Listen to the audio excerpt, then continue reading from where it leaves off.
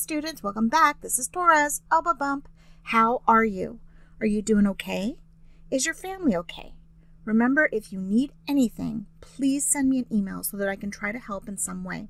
So lucky you, you get to hear my voice for another lecture. But the best part is we will be talking about qualitative data, tables, and graphs. Yay! So I wanted to do a quick review. In the first part of the class, we talked about the differences between qualitative data and quantitative data. Qualitative data can also be called categorical data, and it has definite boundaries between outcomes. They describe some characteristic. It can be like games won versus games lost, not the amount of games, but just like a win or a lose, colors of M&Ms, courses that you take, whether something is a hot or cold beverage, being present and absent. There's nothing in between being present and absent. I guess you could be late, but that's still not the same as being present or absent. Either you were there or not there. You were late, so you were still there. Being pregnant or not pregnant, passing or failing a class. So that is categorical or qualitative data. The other kind is quantitative data or numerical data. And quantitative data describes an amount, a quantity. Discrete data is based on actual counts, so usually the data can't be subdivided in any meaningful way. So that might be the number of courses. You can't take 3.5 courses. You can either take 3 courses or 4 courses, but there's not a half a course. The number of children in a house, in a family. The other type of data is continuous data, and this is data that becomes much more precise. It can be expressed as fractional measurements. So things like temperature, you will get a decimal for your temperature. The time, if you've ever watched the Olympics, especially like track and field, they will time how fast people run or how long it takes somebody to do something, and they break down the minutes into like milliseconds. So time can be continuous data. GPA is also continuous data. If you ever looked at your GPA, you'll look to see that it usually goes all the way out to like maybe the thousandths, sometimes even 10,000ths. The difference between discrete data and contiguous data is one of them has very clear-cut boundaries. Cutting them up just really isn't meaningful. And then also continuous data is data that can just be expressed into very, very small pieces. And that leads to more precision. So now that we've had a chance to just do a quick little review on qualitative and quantitative data, let's talk about the different types of choices we have when we want to display that data for others to be able to interpret. When you're working with qualitative data, you have a choice of how you want to display things. One way is a pictograph, another way is a circle graph, and another way is a bar graph. When it comes to quantitative data, then we can start looking at some of the other graphs like the box whisker, the histogram, box plots, and the line graphs. But let's first start with qualitative data. Qualitative data is kind of something that we start working with when we're very, very little. Can you see my little comment flying around? You might have remembered these from when you were very, very little.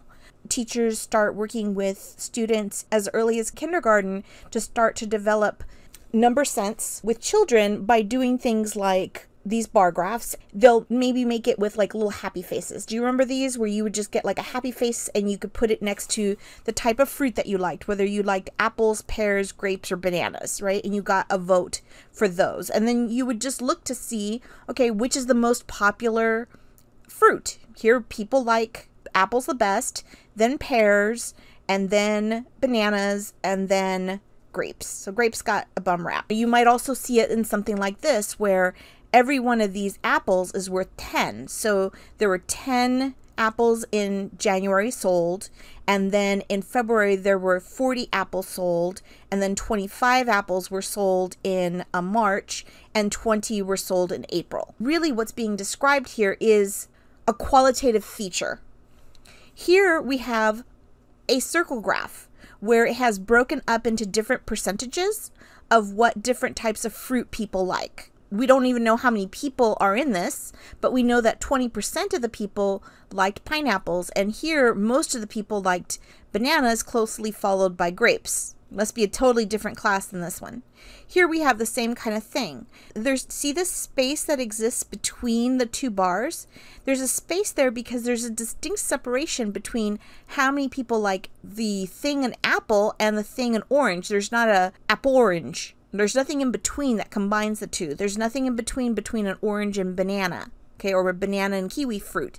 These are distinct items that cannot be combined. There's no continuous feature to them. Another way that you can see bar graphs, and this is a bar graph, is like a double bar graph or a triple bar graph, where it might show different kinds of levels. So maybe day 1, day 2, day 3. So on day 1, they sold this much squash and this much, I can't even make that out. What does that say? This much corn, this many carrots, this many lettuce, and this many tomatoes. I don't know what that says. If you know what that says, comment down below. On day 2, this is how many they sold of the squash, the whatever, the corn, the carrots, the lettuce, and the tomatoes. And then day 3 again. Okay, so while these bars are together, really what they're doing is they're just kind of coming together in order to show that they're all under the category of spinach. They're all under the category of corn. We could have moved these around. We could move these labels around at the bottom and maybe put them in alphabetical order so that carrots would be first, and then corn, and then lettuce, and then spinach, and then tomatoes. And then like I said, I don't even know what that is. Comment down below if you do. And it would have mattered here. Same thing as this. We could have put grapes over here. We could have put oranges over here. It really is not important. Okay, because really what it's just doing is it's just describing. Quantitative data, you're going to start seeing things that have an amount. If you're dealing with amounts that are not continuous, that are discrete, you would probably still have a bar graph. But if you have a wide range, or if you have continuous data, you can start to see things in this kind of histogram.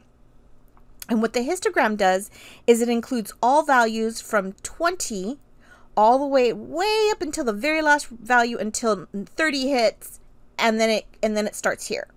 And then it combines all the numbers, all the values that exist between 30 and 3.999999999, or whatever. As long as you don't hit 40, it's going to still go into this bin. What this is doing is it's combining a larger range here all the way up until the next value.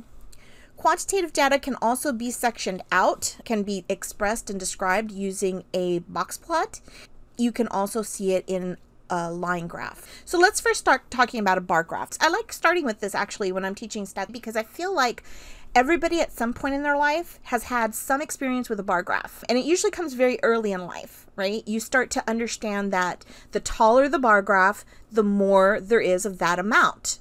The taller the bar, you have more than something that has a shorter bar, okay? And they're pretty intuitive to read. It doesn't take a whole lot of interpretation. So a bar graph is basically constructed by labeling each category of the data on either the horizontal or the vertical axis, and you start to see how often that feature or that category shows up. And you can also do it relative to the category, and we're going to talk about that in a second. We're going to start talking about single and double bar graphs that are going to be used for categorical data and data that fits distinct groups. This will be important when we start to describe our samples when I give you sample data. So this is really great to describe physical characteristics. So if you're taking notes, which you should be, you want to write this down, that single and double bar graphs, pie charts, if you want to call them circle graphs even, those describe categories, and they are used to describe the physical characteristics of your sample. The purpose that we want to describe the physical characteristics is because we want whoever the reader is to have evidence that our sample matches the characteristics of our population. So here is a bar graph. Here they've decided to go ahead and put in some of the features or the categories here in the y-axis. So here we have Spanish, Mandarin, Hindi, and English. These are all languages. And they are counting up, apparently, I mean, we don't have a whole lot of reference here, but maybe they're counting up how many people speak this particular language. Here we've got approximately, I don't know, I would say maybe 380 people here. We have another, maybe 390 people here. We have 800 and 50 people here and another 300 and something people here, and we have an idea of how many of this group speak each of the various languages. Just by looking at this, you can definitely see what the most frequent language is in terms of the languages spoken in that sample. More people speak Mandarin than any other language in that particular sample, and then the rest of the languages are divided pretty equally, right? Spanish, Hindi, and English are approximately the same. And that's really what you're just kind of looking to gauge. How similar are these things? How similar is the data? How different is the data with the bar graph? Here is another simple graph. This time they decided to put the categories on the x-axis and the values or the counts on the y-axis, and it has the bar graph shows Mr. Snowden's students by gender and band membership. So there's some kids that are in a band and some kids that are not in the band, and for each group there are female and male students. So it will say how many of Mr. Snowden's students are band members.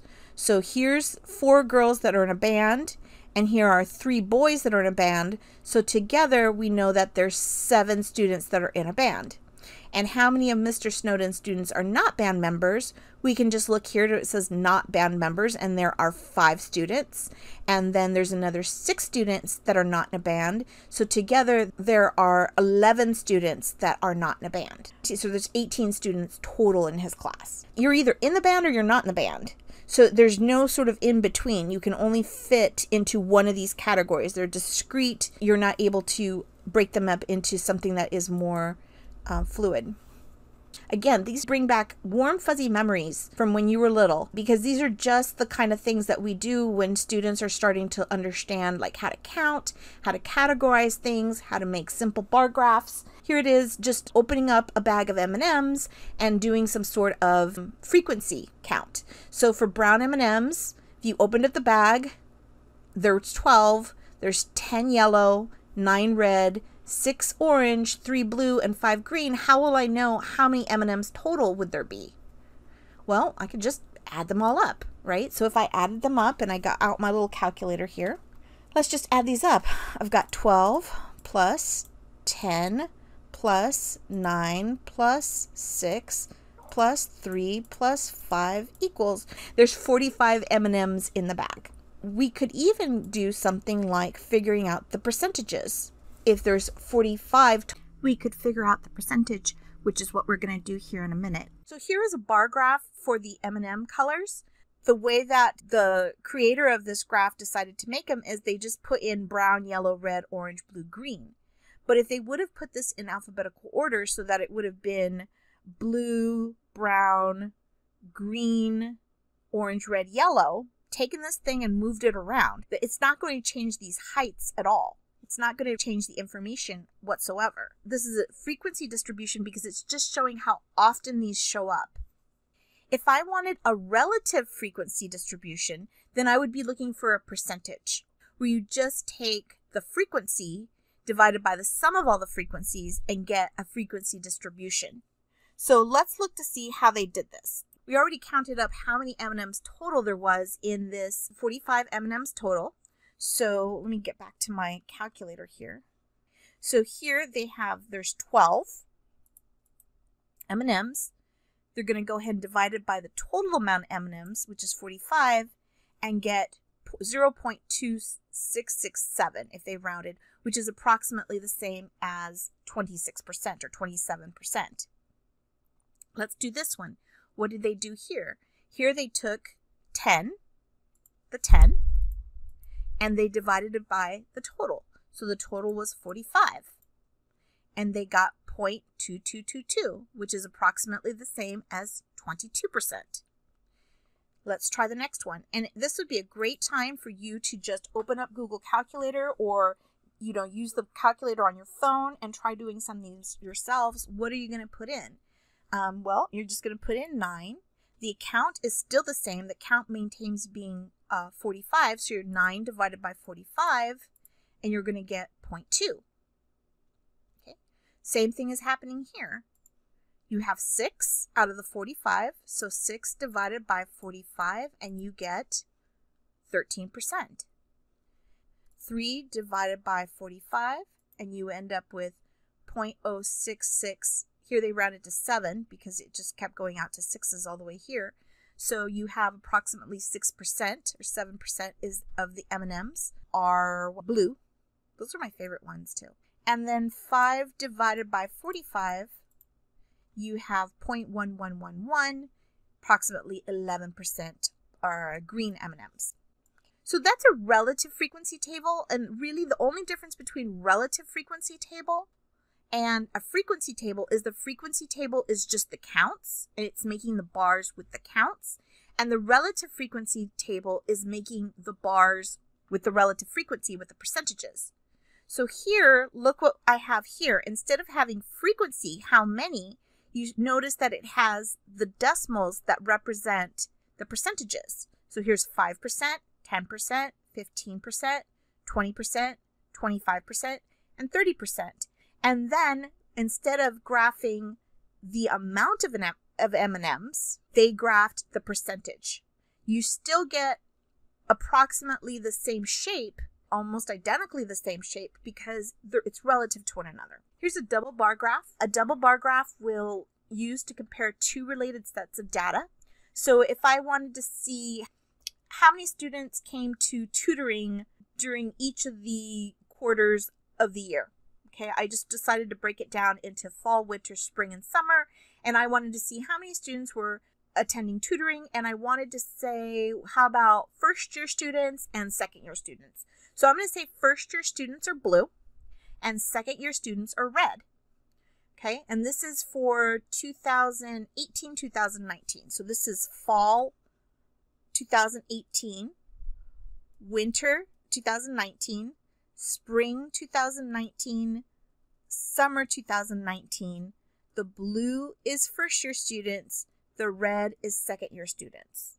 I'm able to distinguish between those two types of students for the same quarter, right? And I can see at a glance that except for one quarter, the third quarter, my second-year students were coming to tutoring much more than the first-year students, right? Something happened that third quarter in order to kind of bring attention to this, right? Usually I get 20 to 30 students from the first year coming, and that third quarter I had 90.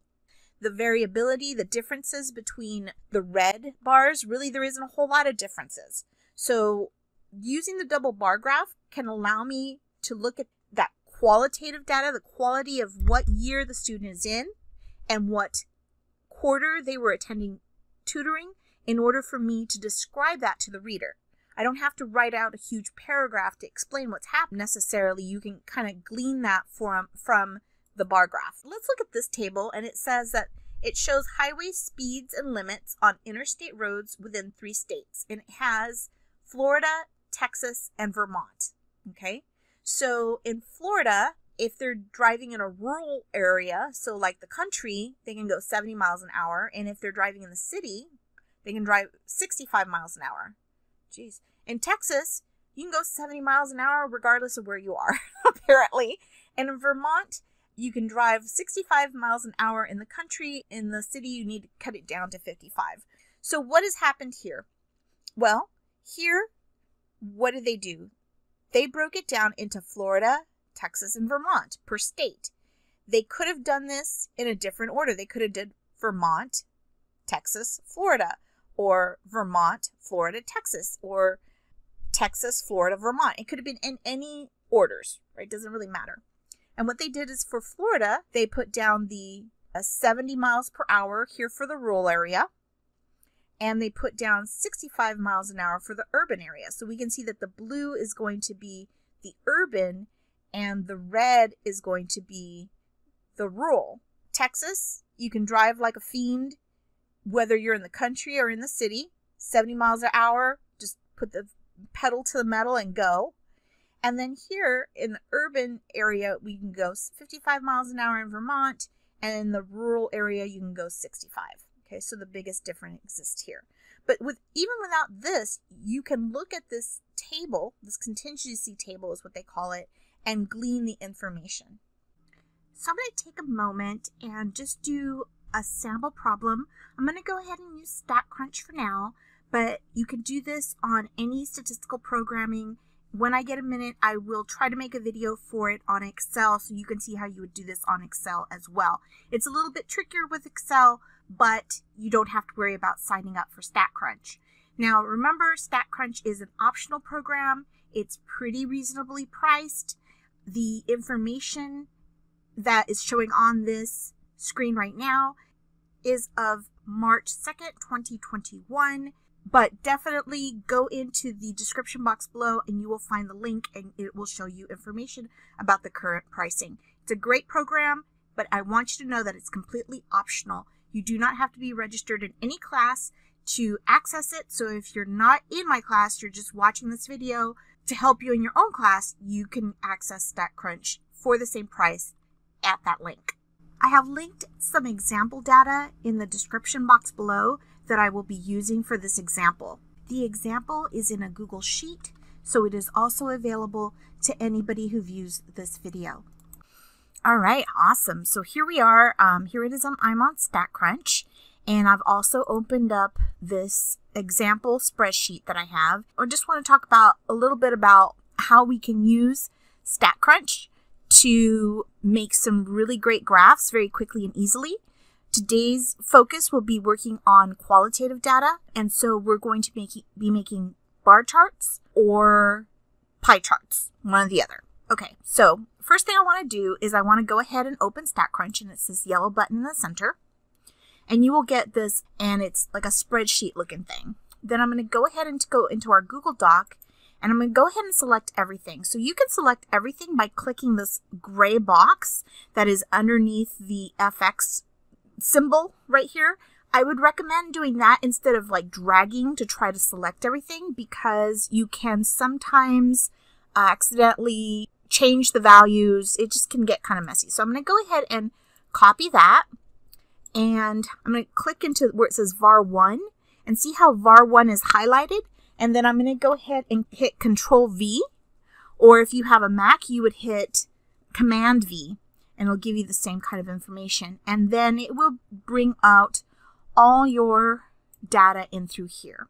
Now this is medical data. I will also include the code book so that you know what some of these are. And let's just go through real quick, and I want to see if we can try to start to identify some of this data. Now we're looking for qualitative data.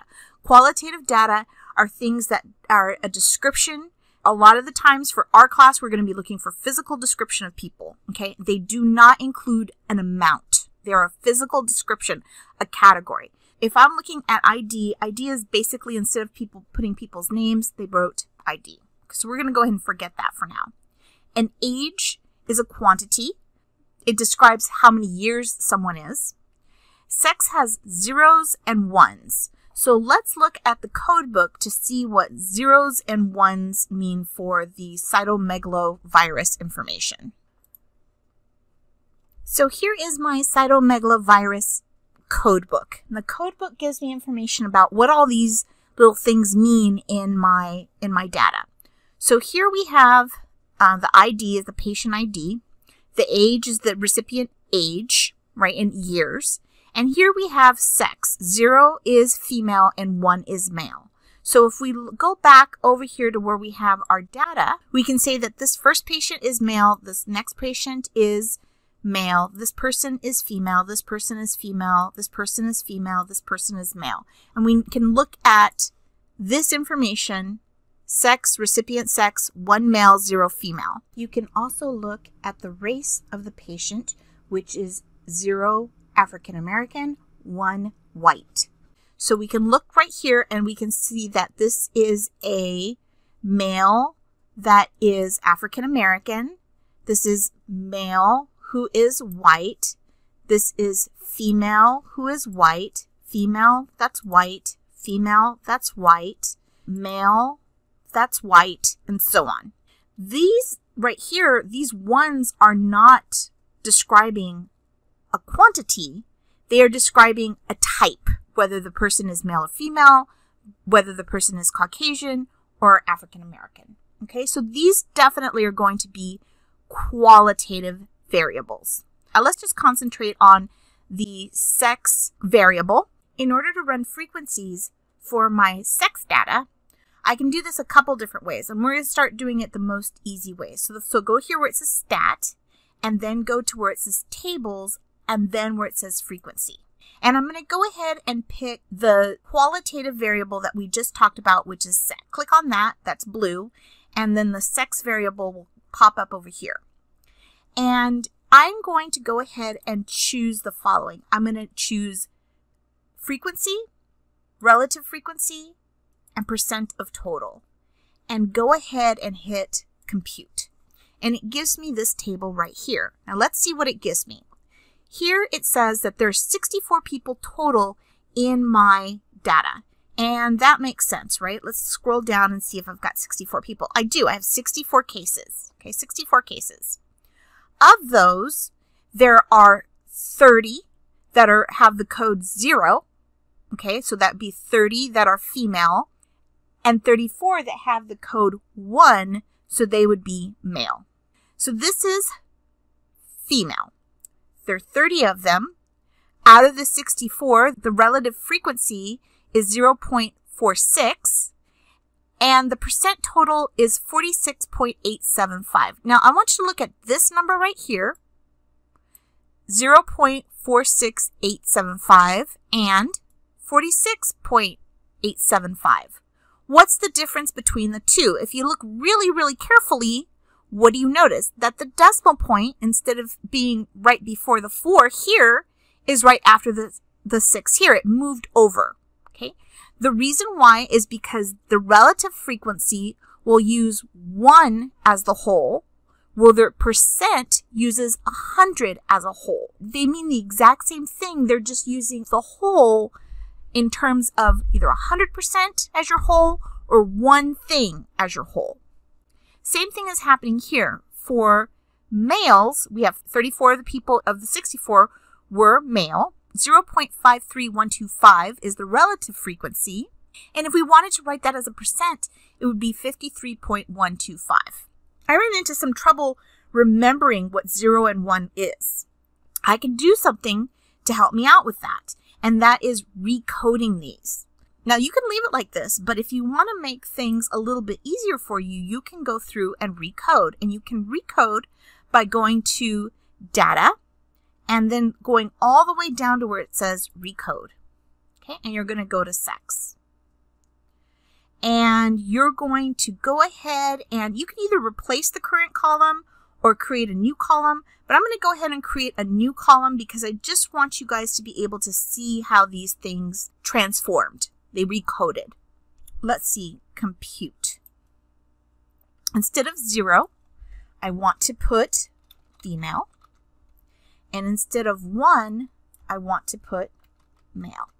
Where am I getting this? Do you remember where I'm getting this? I'm getting this from the code book. Compute, here it has the recode. Wherever it had male, now it says female. Okay, so I can now go through and make a new table. I want to go to Tables, Frequency, scroll down to where I have my recode for sex. And I want the same things. I want frequency, relative frequency, percent of total, compute. And here it will actually say female and male. Okay, so it's made the frequency table for me. Now let's make a graph. So this time I'm going to go ahead and make a pie chart with my data. I'm going to go down to where it says recode sex. And I want it to say I want it to have the percent of the total. So I want the percent to show as a label. I can click compute, and here is my information. It's right here. What makes it nice is now that I've saved this, I can actually go in and I can save this or download it as I need to. I can save it with my data here. You know, if this is for cytomegalovirus, and save it, and I can always find it in my results folder. So if I wanted to go into my results folder back here, I could go to where it has my results, and it will have my chart right here, and it keeps everything for me. So it makes it really makes it nice and really easy to use. Let's do one more, and this time let's work with race. Now, race has zeros and ones as well. My race is 1 is white, 0 is African American. Let's recode it first this time. This time, let's recode first. So I'm going to go to race. Let's create a new column. Compute. 0 was African American, and 1 was white. Now that I've recoded the race and I have it as its own separate column, I can go in and calculate my frequencies. So I'm going to go to Stat and then down to Tables and then Frequency. I'm going to scroll all the way down to where it says Recode Race. I'm going to choose the same one, so Frequency, Relative Frequency, Percent of Total, Compute, and it gives me my information here. Again, I have 64 people in my database here. 6 of the 64 were African American, which can be written as a relative frequency is 0.09375. And if I want to write that as a percentage, it would be 9.375%. 58 of them are white. That would be written as 0.90625 as a relative frequency, and that would be 90.625%. Finally, let's go ahead and make a pie chart. Pie chart with data. I'm going to go ahead and select the recoded race section right here. And for my labels, let's see what happens when we select both count and percent of total and what that looks like. And here it is. Here it has the majority is white, and then it has this little sliver right here that is the African American patients. And then if you notice here, it'll say African American, 6, 9.38%, and white, 58, 90.63%. I think it makes it difficult to read because the commas are so tiny and you're dealing with such tiny things that actually, let's just say I decide I don't want the counts in there. Instead of having to make my whole chart again, I can go where it says options and edit, and then go in and say I just want the percent total and compute, and it will redo it again. So you have a choice. You can delete it and do the whole thing over, or you can just go in and hit the edit option. If you wanted to save it, you can save it in your results area. Pie chart with data. This is race and cytomegalo. And save, again, that would be in your results section, and it would show up right here. Go ahead and try doing diagnosis type or diagnosis. I'll let you guys decide. You can either do this column or this column. Go into the description box and get the cytomegalovirus Google Sheet. Copy all the cytomegalovirus information, title it, and try to run some of this data. You should be able to do the qualitative data. Qualitative data, you can try to do the sex and race, just like I did. Try to do the diagnosis. All of them have a diagnosis of different kinds of, looks like different kinds of cancers. And then the diagnosis type, you could get the diagnosis type information by going into the code book and seeing what the zeros and ones mean and what even the blanks might mean, because they might mean something too. So what's the big idea? Today's big idea is that there are 2 types of data. There's qualitative data, which describes characteristics, and quantitative data, which describes amount. Depending on the type of data you're using, you're going to select a graph that is best suited for that purpose. The next big idea is that it's important to describe the characteristics of your sample because you want to provide evidence that that sample truly represents the population that is being addressed in your question. So that's it for today. With that said, don't forget to check your emails, check Blackboard, do your homework, and subscribe to this channel. Even better, hit that notification bell so you know when there are new videos to this course. Okay?